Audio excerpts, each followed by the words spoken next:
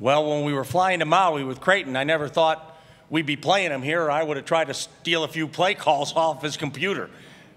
Coach McDermott and I sat across from each other and for 5 hours going and 5 hours coming back. And many of the hours spent on the laptop talking about our teams. And here we are playing to go to a Final Four. So excited for the opportunity and look forward to playing tomorrow. We know last year we had the lead late into the game, but those are situations that you just grow from, and I believe that we've grown from that this year. So of course it's like you want like a revenge type game, but it's also like you got to stay level-headed and then just stay the course of the game so that it won't happen again. And we're more veterans than we were we're more veterans now than we were back then. So we're just trying our best to learn from that situation. Yeah, I'll say in the moment, when all those things are taking place, the loss of Creighton and some other losses we have towards the late end of games, they seem really bad in the moment, and everybody's frustrated. But I think it's molded us to the team we are right now as far as closing out games when things get tight.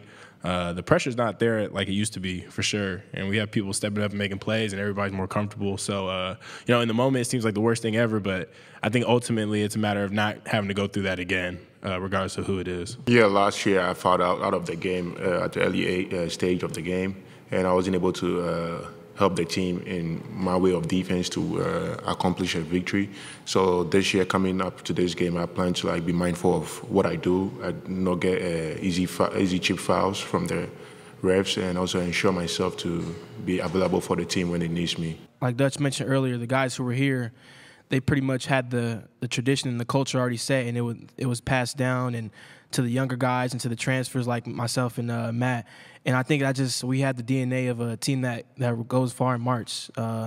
We're a mature team. We play hard on defense, and we just stay together throughout all the ups and downs. I feel like it's more been our grit, our mentality.